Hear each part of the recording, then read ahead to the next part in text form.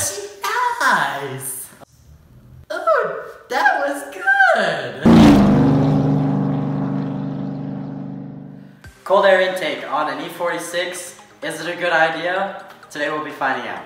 A new filter and some second-hand parts has us the same price as a new eBay kit.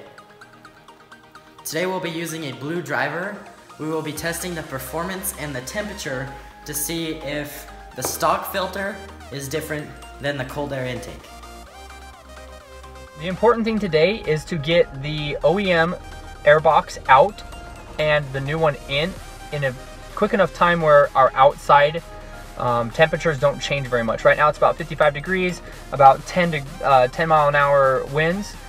We've got our BlueDriver pulled up on the iPad. It does data logging, and so we're going to be tracking vehicle speed and the air intake temperature.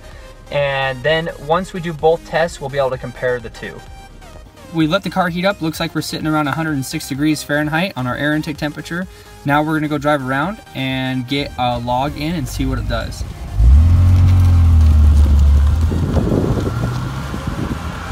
So we have a predetermined route that we're going to be using. It's about 1.5 miles long. It goes on a couple back roads where we get up to 60 miles an hour. And then like right now we're going through a neighborhood. So we're averaging around 20-25 miles an hour. We're going to be using similar speeds for the second test and make sure that we're in similar gears as well. And we'll go from there.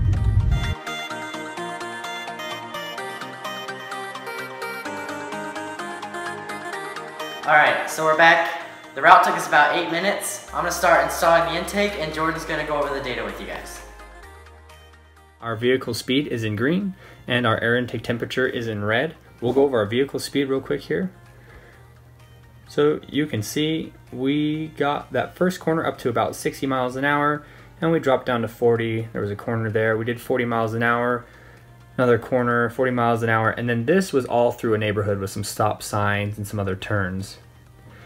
And you can see the air intake temperature kind of following this speed around a little bit. That first 60 mile an hour run when we got up going really fast, you saw about 80 degrees, just over 80 degrees, and it rose and fell depending on how fast we were going. Through the neighborhood it looks like we averaged about 90 degrees, just over 100 right there. So hopefully the cold air intake will see less than that.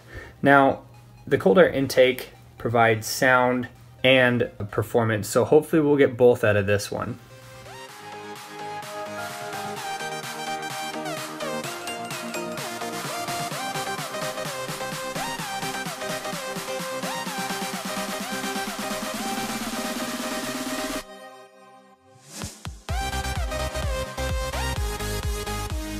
So we've got the intake finally put in.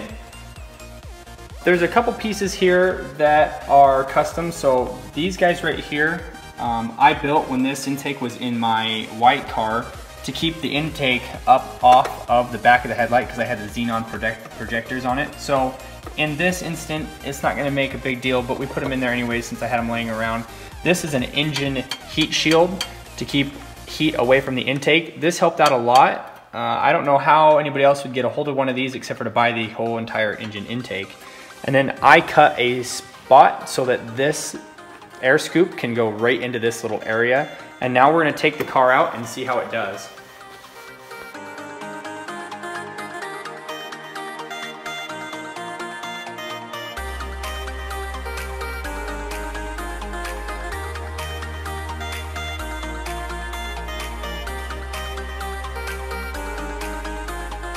We're about halfway through our second run and I'm feeling a little bit of a power difference, not much, but I'm really enjoying the sound.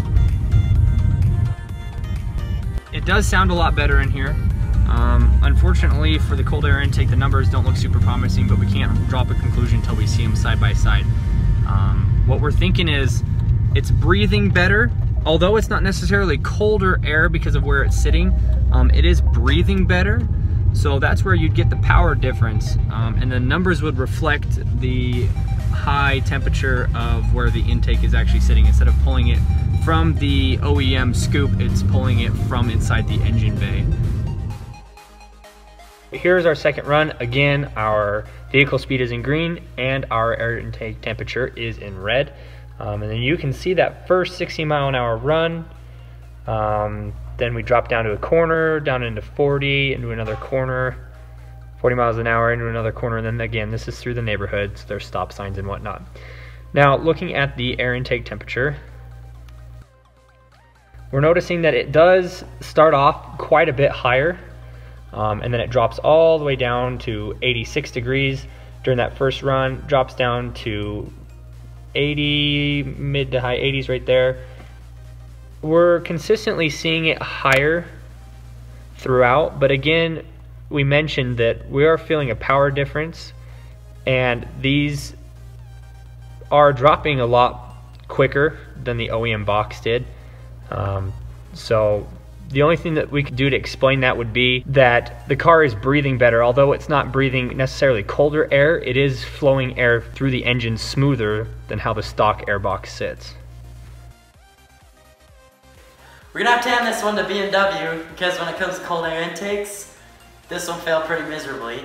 So obviously it's not a race car, so I don't mind it running pretty hot, so I'm gonna keep the cold air intake because I did notice a small performance increase, and also I really love the sound, so I'm gonna keep it.